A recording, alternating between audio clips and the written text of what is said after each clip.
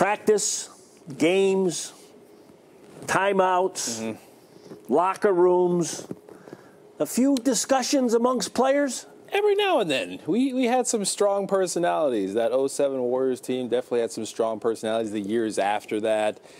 And looming free agency or guys wanting to be there or not wanting to be there or feeling a certain way about the coaches doesn't help. And you just try to talk it out. You honestly just try to talk it out, try to reason with each other, see if you can squash this thing.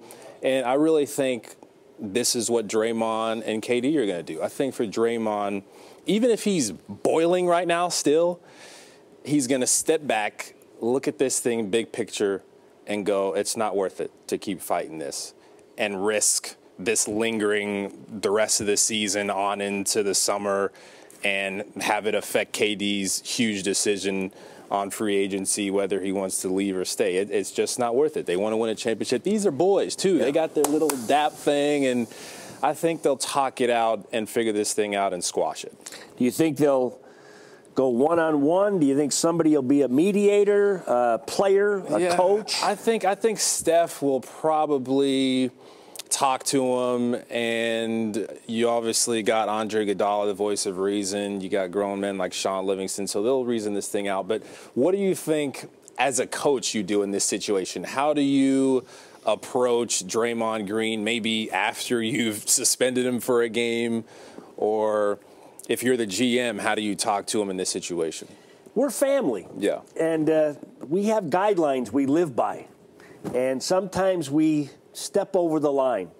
And as a coach, like a parent, you don't want to have to discipline your kids or your players. You want them to go out there and have a great experience. But sometimes the emotions get involved, and then you gotta act. Yeah. And there's got to be a respect for my position and your position. Yeah. Action, reaction.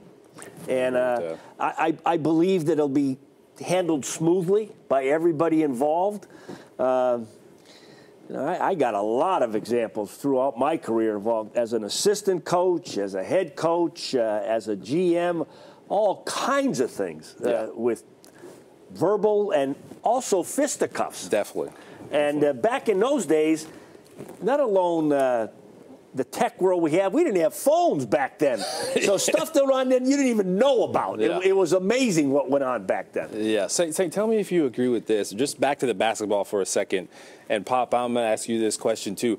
I feel like the reason Draymond kind of did what he did in that situation and made that mistake was the play before. Remember, he's talked to Kevin Durant about his shot selection before. That's been the source of disagreement. KD takes a quick shot, trying to go 2 for 1, contested shot.